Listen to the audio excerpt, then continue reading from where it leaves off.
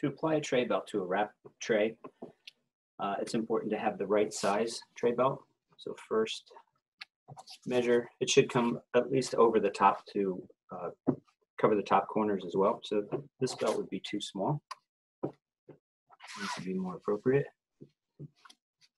And so you want to center the tray, middle of the belts, leaving an edge exposed so that when the belt is wrapped up, it protects that bottom edge of the tray.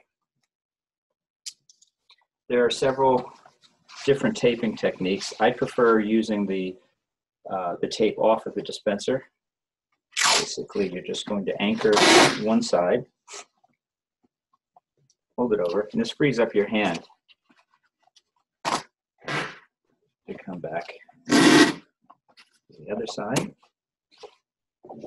Similarly.